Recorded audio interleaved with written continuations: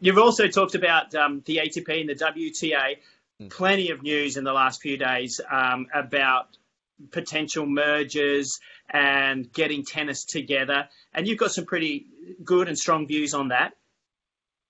Yeah, look, it's been interesting. All this time of not playing tennis has created a real momentum of tennis conversation. So obviously one of the big ones was spreading the wealth a little more, and the other big one to come out just the other day was when Roger tweeted about potentially merging the ATP and the WTA tours. It's something that I would probably have to read up a little bit more on before I have a really strong opinion one way or the other. Right now, how it works, to my understanding, is, they're two separate entities and they run two completely different business models also.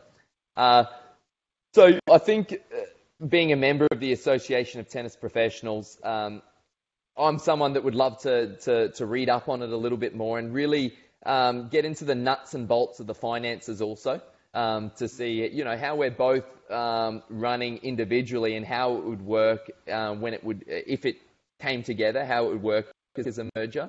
That side of the tennis actually really interests me. So it's something that I'm keeping an eye on, but it's something I also feel as if it's not as easy as just saying, okay, let's merge the two and so be it. I think there's lots of little details that they'd have to nut out before it becomes viable.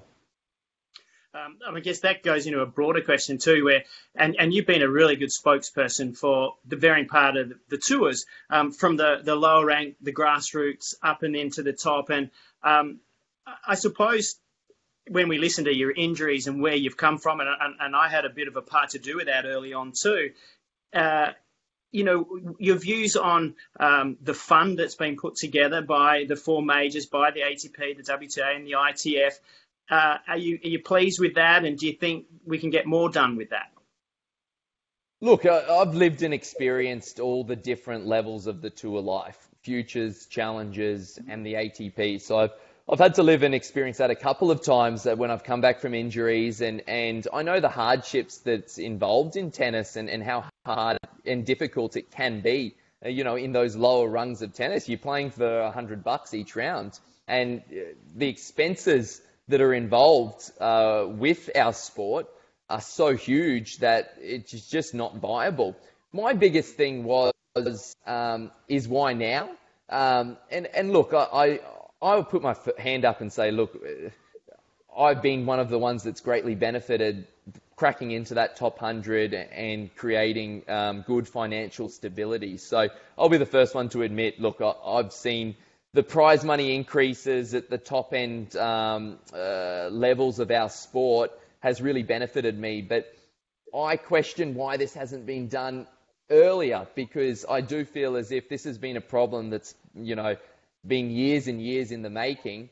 And I don't think it should take a global pandemic that coronavirus is to address this. I feel as if it should have been addressed years ago, and I'm glad now people are starting to have that conversation. I think it's a few years too late, but okay, so be it. That's all well and good.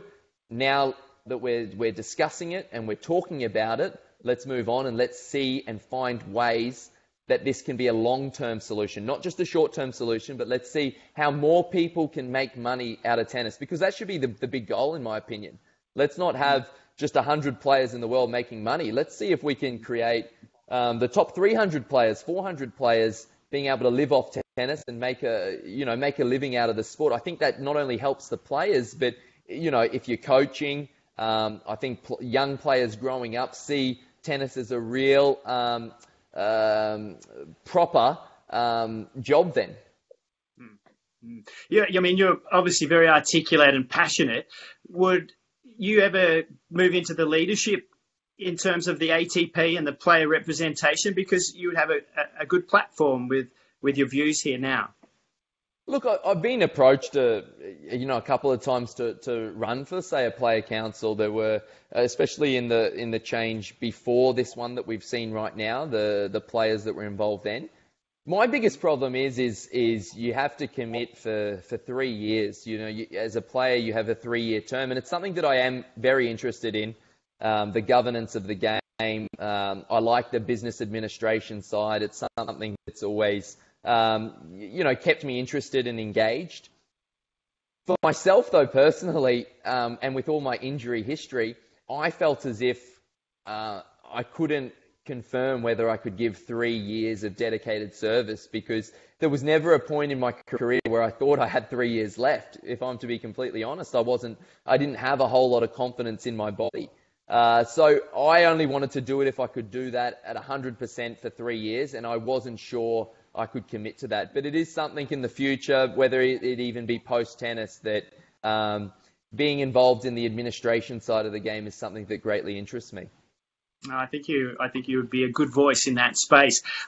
Before we finish, I want to talk a little bit about positivity and a little bit about tennis, because the start of the year was pretty good for you. When we look at the Australian Open in particular, your epic 5-set match with Roger, up a break, 2-1 in the fifth, and I've asked you this before, but I really liked your response to it. And I asked the question again, did you look a little too far ahead? Did you think the match was yours? And the psychology from you to go in there and have that true belief. Talk me through that. You never think the match is yours when you're playing against someone like Roger Federer. You're never getting too far ahead of yourself. But I did feel really calm. I felt very calm in the whole process at the Australian Open, like I did at the US Open, which is great because that's the first step. When you're calm and you're composed, you're thinking clearly and you're making the right decisions. And tennis is a lot about making the right decisions at the right time. So I did feel very calm. That night, 2-1, fifth set against Roger, the show courts still at the Australian Open are playing quite slow, in my opinion, a bit slower than the outside courts. And so there wasn't such a thing, especially when you've had your eye in for, the better, course of 4 hours. Your eye's in, and there wasn't such a thing as an easy hold. So I was very much aware that it was still a long way to go to the finish line. And even at the end there, I played some great tennis to get myself in those positions. So I still wanted to continue doing that. And sometimes the toughest thing is running through the finish line against a player like Roger. So look, I came up a little bit short, and I was devastated at the end of the match, obviously. Whenever, it doesn't matter who you play, but whenever you're on the big stage and you put yourself in a position to win and you pull up short, it doesn't matter how you went about it, you're disappointed. A couple of days later, you could really look at yourself in the mirror, and something I pride about myself is the fact that when I walk on the court, I'm going to absolutely give it 100%. No questions asked. And if I can do that, and even if I pull up a little bit short and I look in the mirror and I say, you know what, I gave it absolutely everything. It didn't work out in the end. Maybe I could have played a little bit better in certain moments. Maybe I couldn't have. But the key thing is, for me, is the effort and the dedication to the cause. And that was definitely another instance where I feel as if I did do that. I put my best foot forward and I did, empty the tank out there. And if you can do that, you can live with yourself. And definitely I haven't really second-guessed that ever. So, look, it is what it is. It's another great memory against, one of the greatest players. And it's one that, I'll learn from and hopefully have a couple more before my time's done.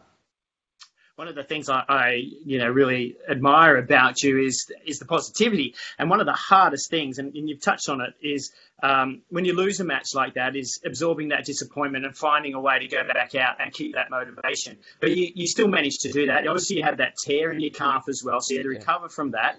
And then you went to the Davis Cup in Adelaide, and really gutsy performance there to help us get through, particularly in that fourth rubber. Yeah, look, the tear wasn't ideal. I actually had a grade 2 tear, so that's pretty significant. I probably wasn't quite ready to play Delray Beach or Acapulco, but for me it was really important to get a match or two to come back and peak the Davis Cup, which is something that when I see that on the calendar, I want to play. I want to play for Leighton, I want to play for Roche, I want to play for the boys in the team. I love that environment. And I had some pretty tough memories. I lost in the quarterfinals in a pretty pivotal match. In Madrid, I got a late call up and I went out there and I tried my hardest, but I pulled up short against a pretty informed Canadian team.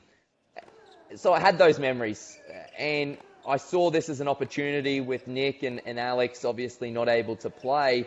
I saw this as an opportunity to really lead the team, and it's something that I like to see myself thriving in that situation. You want to be playing your best tennis in Davis Cup environments when the pressure's at its absolute high and when you've got your bench on the sideline and you're playing for them out there. So that was a really nice memory to have to kind of help the team and contribute the team to play the finals in Madrid. Hopefully we still get there. I'm not sure. But it's really special when you get to celebrate with the boys and the team at the end of the tie. It's something that I didn't think originally that I'd ever get the chance to do, play for your country at Davis Cup, just because of the champions that have gone before me and the history that we have in that competition is outstanding.